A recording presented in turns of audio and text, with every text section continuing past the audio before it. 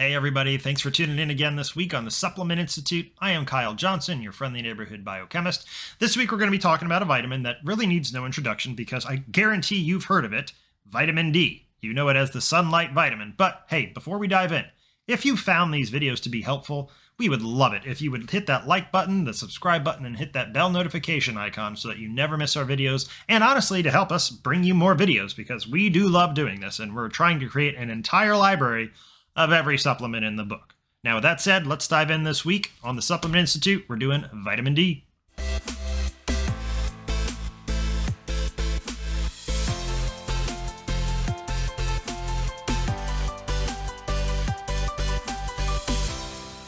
Alright guys, before we get started, I need to say two things that we say on almost every video. One definitely, but two, almost every video. Number one, I'm not a doctor and I don't play one on the internet. If you have any questions about a supplement or you're worried about contraindications that you might have with that supplement, please consult your physician or your nutritionist to see if you actually should add that supplement to your regimen.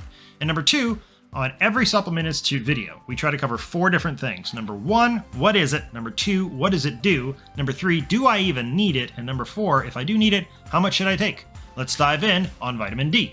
So, vitamin D, what is it? Vitamin D is a fat-soluble vitamin, and it's one of a number of micronutrients that our bodies actually really need to survive and thrive, really. If you don't have enough vitamin D, you will eventually start to notice it for many reasons, which we will get into.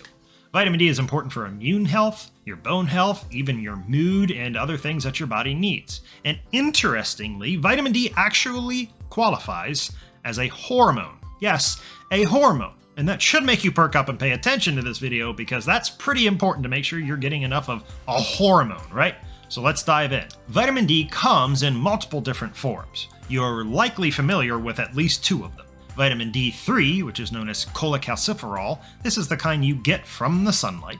There's vitamin D2, which is called ergocalciferol. This is a form you find in plants. And then there's calcitriol, which is the active form that our bodies end up creating and using. So why is vitamin D, or more specifically D3, known as the sunlight vitamin? Because when you're getting sunlight, right, those are photons and radiation, which are ozone protects us from, right? Theoretically speaking. The photons aren't giving us vitamin D, so how does that work? Because it's not sending down molecules of vitamin D. This happens via a reaction that our skin has when the UVB rays from the sun, as opposed to the UVA rays, the UVB rays from the sun hit our skin and cause a reaction on something known as 7-dehydroxycholesterol, cholesterol, within our skin. When that happens, D3, cholecalciferol, is created. And then that gets transported and bound to a protein known as, ready? Vitamin D binding protein. Wow, great name. It's also known as the vitamin D receptor for short. Either one works. After this, the vitamin D3 gets transported to your liver. At the liver, it gets converted to something known as calcidiol. Calcidiol is the form of D that is the storage form for your body to use. Finally, to become calcitriol, which is the active version, that's the one we want, that reaction occurs mostly, but not solely, in the kidneys. This reaction also occurs in things like your alveoli cells. Now, alveoli cells, aren't those the tiny air sacs in your lungs? That seems like it might be pretty important, and you're right, so let's talk about it. Your alveoli cells are the tiny air sacs in your lungs that allow for gas exchange, namely O2 and CO2, right? When you breathe in air, you're breathing in O2 or oxygen, and you breathe out carbon dioxide or CO2. That gas exchange, that's happening in your alveoli cells. Now, why is that so important for the purpose of this video? That's because those very same air sacs, the alveoli cells, are where things like bacteria and viruses invade. This is one area in which vitamin D helps to act as a buffer for our immune system, or a helper to our immune system. Now, as I stated previously, vitamin D is a fat-soluble vitamin, so let's talk for a second about what that means. And this might get a little bit of chemistry in there, but I think you'll find it interesting. Vitamin D, being a fat-soluble vitamin, you need fats with it in order to properly absorb it. Also, when we do absorb it, if you have excess, that gets stored in the fat stores of your body. So there's a rule in chemistry that states like dissolves like. Now, what does that mean? If you have a polar molecule, which we won't get too much into polarity of molecules, but a polar molecule will dissolve a polar molecule. like water dissolving salt. A nonpolar molecule can dissolve a nonpolar molecule, so that's where the like dissolves like comes in. Vitamin D, being fat-soluble, is nonpolar because fats generally are nonpolar, right? Now, when we say nonpolar, it either means that there are no charges within the molecule or that they are so minuscule as to be negated. It doesn't really matter. So this nonpolarity, being a fat-soluble vitamin, that vitamin D is the reason you find vitamin D supplements in either a fatty acid pill form that looks a little bit like an omega-3 fatty acid pill, or it'll be suspended in something like medium-chain triglyceride oil, which oil is a fat. All right, now with all of that stuff said, what does vitamin D actually do? Vitamin D's functions are many, but not least of which, and what we're going to focus on right now, is its regulation and our calcium homeostasis. It's going to signal our intestines to absorb calcium into the bloodstream, and simultaneously, it's going to signal our kidneys to stop excreting calcium. Now, once that calcium is in our body, that's where another vitamin comes in, namely vitamin K2, in order to help the calcium get to where it needs to go, but we're not going to focus on vitamin K2 right now. Just know that a lot of times you'll supplement with vitamin D and you'll notice that it has vitamin K2 in it as well. There's good reason for that, but we'll cover that in a future video. So vitamin D is extremely important in regulating our calcium levels, and this might shock you, but without enough vitamin D, your body will actually break down our own bone in order to get enough calcium into our bloodstream. Now, isn't this interesting? Why would our bodies break down bone in order to get calcium? Isn't that what calcium's for to begin with? That's like knocking down a building for the wood and then using the wood to build the same building back. This is kind of weird. Well, calcium does a lot more than just build bone. Calcium is an ion, much like sodium is, right? Or chloride. You get sodium chloride, you join them together, and it cancels the charges, right? Calcium's the same way. It's a charged particle, and it remains charged until it's bound with something else. Because of it being charged, it's actually really integral in signaling. Things like your heartbeat, your muscle movement, which we actually covered in our choline video when we talked about how choline and calcium play a role in muscle movement. Every neurosignaling to every body part requires calcium.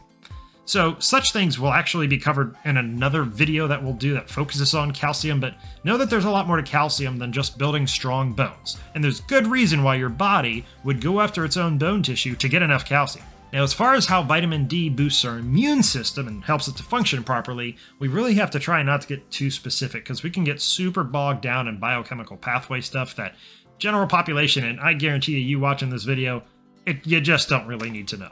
With that said, low serum vitamin D levels are associated with several risk factors, including, but not limited to, increased risk of developing psoriasis, type 1 diabetes, multiple sclerosis, rheumatoid arthritis, tuberculosis, sepsis, respiratory infection, and yes, COVID-19. All right, for our third topic, do you need it? Well, that kind of depends. You might be surprised to learn this, but in the US, specifically the United States, the majority of people are vitamin D insufficient, but not necessarily deficient. There is a difference. Deficiency is higher in states that are farther north, speaking of the United States specifically, and this should be for pretty obvious reasons, right? There's many months in the year, we call them winter, early spring, late fall into winter, where the Earth on its axis tilts away from the sun. So you end up getting a lot less UVB rays from the sun, which is what's helping us to create the vitamin D naturally. So for anywhere from 4 to 6 months of the year, maybe longer depending on where you are particularly, depending on where you live, many people create way too little vitamin D during those times. All right, now how much should you take? This is kind of where your situation is personal and you'll need to do some thinking on your own. But as a general guideline, let's talk about that. During the late fall to early spring, your need is higher. If you spend more time indoors, your need is higher. So the average dose is anywhere from 1,000 to 2,000 IUs, which stands for international units. I know you're used to seeing milligrams or grams for supplements. Don't worry about the unit of measurement. Your supplement will be measured in international units, and you want to take between 1,000 and 2,000 IUs, depending on your situation. One more fun fact. Research has shown that sufficient vitamin D levels can actually normalize our testosterone levels. Now, before you get carried away, note that I said normalize, not make you super jacked. We are not taking you beyond super physiological levels of your testosterone. We're simply going to normalize them, assuming they aren't currently normal. Vitamin D, being in sufficient levels, can help to normalize testosterone levels. One more thing to note before we go. If you have darker skin, meaning your skin has more melanin in it, your body's natural defenses against the sun's UV rays are higher, which means if you are relying on sunlight alone for your vitamin D status, you actually need to make sure you're getting a lot more sunlight, especially if you are currently living further from the equator. So, as a general rule, the further from the equator you live, combined with the time of year that it is, combined with how long you spend indoors versus outdoors, all of these things increase your need for vitamin D supplementation. Thanks for tuning in this week on the Supplement Institute. I am Kyle Johnson, your friendly neighborhood biochemist. Leave us a comment if you have a question, give us a like, share, subscribe, and hit that bell notification so you don't miss any future videos. Thanks again. We'll see you next time.